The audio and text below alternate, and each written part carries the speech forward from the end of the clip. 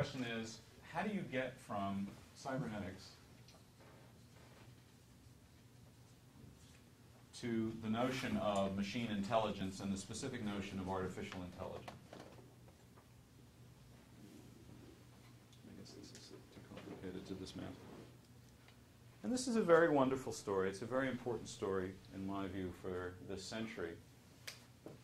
You know a little bit about what cybernetics means. Actually, you have a lot of knowledge of cybernetics now. Let me define AI, though, in a very narrow way for the purposes of this discussion.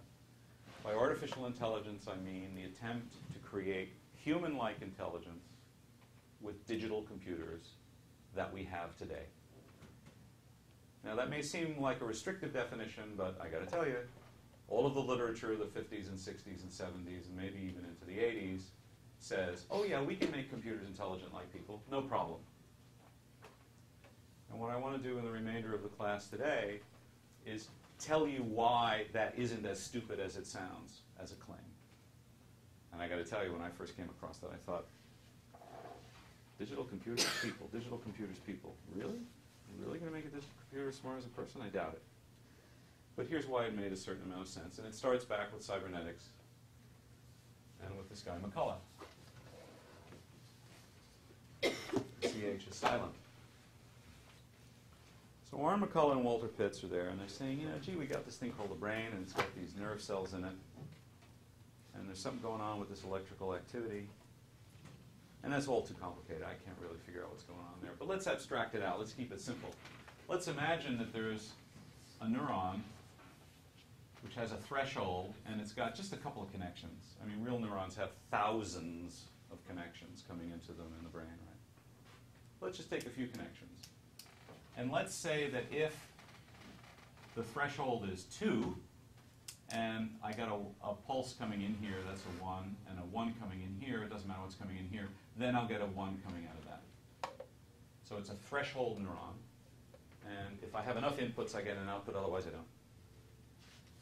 And they said, you know, neurons are really much hairier than that, but this is interesting. Let's think about this in the abstract, and let's see where we go. So let's take these things, and let's plug them together into neural nets, and let's figure out that for a given input, what kind of output, what kind of processing this thing will do. Great question.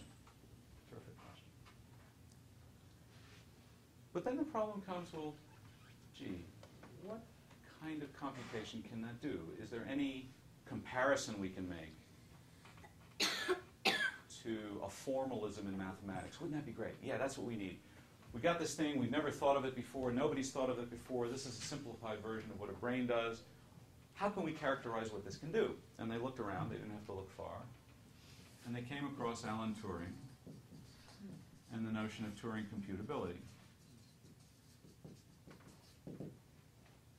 What does Turing computability mean? Well, Alan Turing, before computers existed, was trying to solve various problems. I won't go into detail. But basically, he said, let's imagine that I could describe a problem,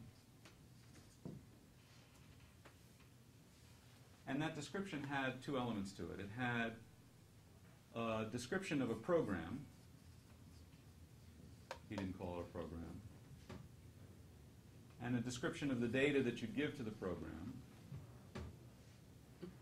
Yeah, that's a great idea. So let's imagine if there was a machine, and I gave it a description of the program I wanted it to perform, and a description of the data that I wanted it to perform. And this universal Turing machine would compute it.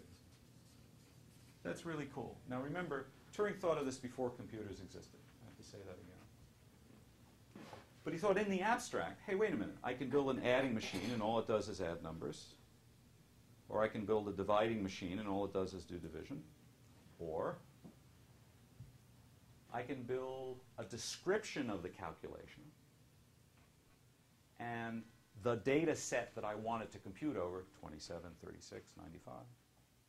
And I feed this description of the machine that I want to have built, but I haven't built, and a description of the data that I want it to compute, and I give it to this universal machine, and the universal machine says, if I were this specific machine, what I would do now with these 2 numbers is I would add them, and here's the answer.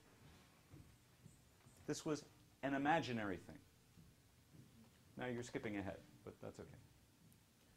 So what McCullough and Pitts did in the 40s was they looked around, and there was this thing called Turing computability, which had this amazing feature, which was that anything you could describe as data in a program could be computed by this universal machine.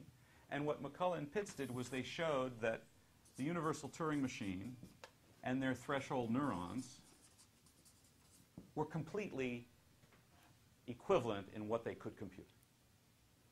So anything that a Turing machine could compute, their neural nets could compute, and vice versa. Now, how they did this was magic. It was mathematics. You don't care. But believe that any really smart guy who is a mathematician who looks at this stuff would say, yes, I believe you. You have proven that your threshold neurons and Turing computability were completely equivalent. Okay so far? Wonderful. Now here's where we get into trouble. Other people come along and they say, well, wait a minute. Hold it a second. This digital computer sitting in front of me, we're in the 50s now, what is that? It's a general purpose machine that takes the data, 27, 39, 86, and a description of the process I want it to execute, program, software. And with this magic universal machine, this general computer, it takes data in a program and it computes whatever I want it to compute. So, okay, so if a digital computer is a universal Turing machine, and a universal Turing machine can compute everything that neurons can compute, and back here neurons, threshold neurons, the specific model. Threshold neurons are what brains have.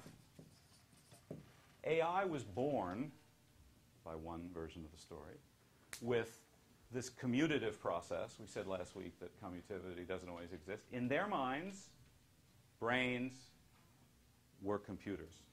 Or computers could be made smart like brains.